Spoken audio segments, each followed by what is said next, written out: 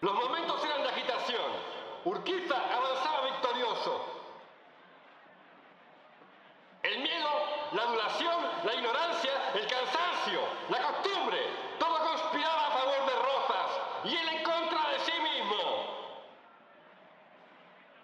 Me fascinaba esa mirada que leía en el fondo de mi conciencia.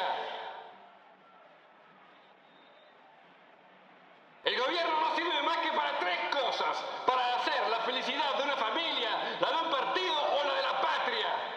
Rosas no logró ninguna de las tres.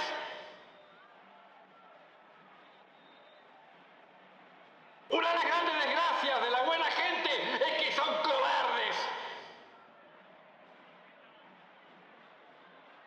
Paz a los hombres, gloria en las alturas, cantad en vuestras jaulas, criaturas.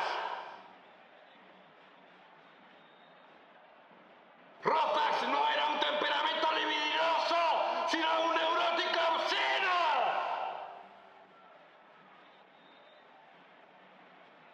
Rosas y Urquiza eran cosas tan parecidas como un huevo a otro huevo.